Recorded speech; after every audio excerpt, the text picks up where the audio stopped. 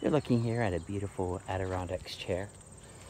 It has wood-like qualities to it and would fool most people, whether this is real wood or not.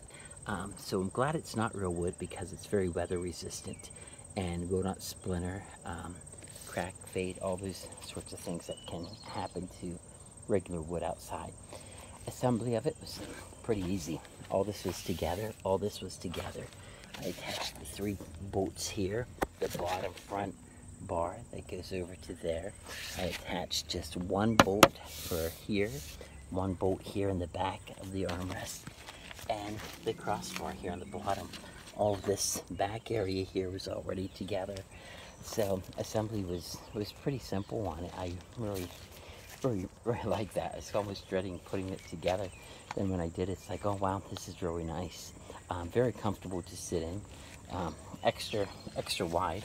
You can see, there's my knees. You can fit a lot into that chair there, which is great. That's what they're for.